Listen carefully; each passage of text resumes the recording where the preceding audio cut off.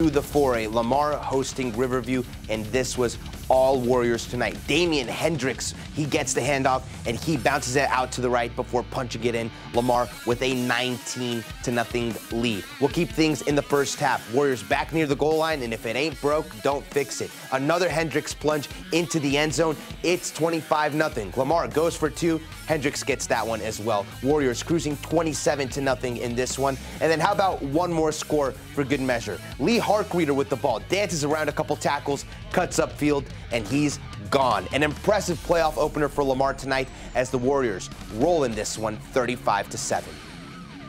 And when we return, we're going to look at some scores first. We at Oklahoma.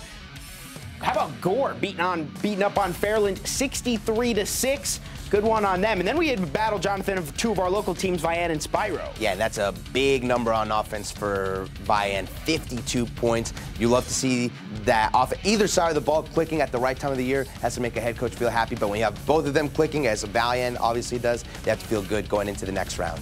Great season for both Pecola and Muldrow, but unfortunately came to an end tonight. But Poto moves on with a 48-14 win over Miami.